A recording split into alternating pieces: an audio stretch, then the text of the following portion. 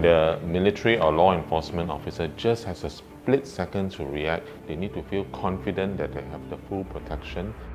So these extraordinary men and personnel, the weight of the duty is on their shoulders. They need to be adequately protected. Dyneema anti-step technology is the latest innovation from DSM Dyneema that offers superior protection against knives, blades, and other sharp objects.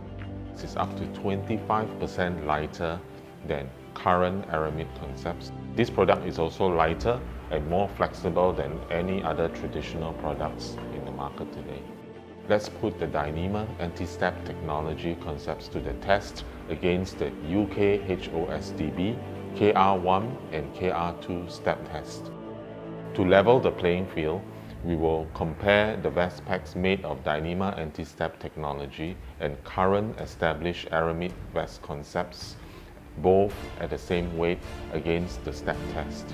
This demonstration will be using the higher E2 strike energy force of the standard. You will see the P1B blade strike the vest packs 10 times each at 36 joules for the KR1 test and 50 joules for the KR2 test. As you can see, the current established aramid solution fails the KR1 test just based on one step.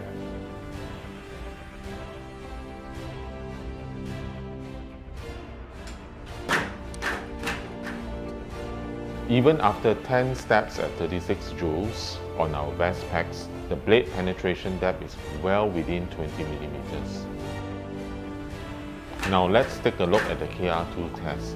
Even after 10 steps at 50 joules, the blade penetration depth is well within 20 millimeter depth.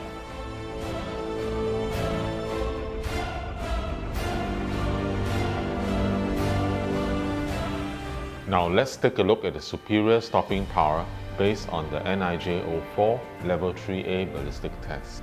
This test consists of 6 shots of the .44 Magnum Spear handgun ammunition. Here is the first 3 shots. You can see that there is no penetration. The backface deformation is well within the 44mm depth. Let's continue with the next 3 shots. Look, even after 6 shots, there are no penetration. The Dyneema anti-step technology, together with Dyneema soft ballistics, gives you superior multi-threat protection to be able to face today's evolving threats. It is time you got protected with Dyneema next generation armor technology.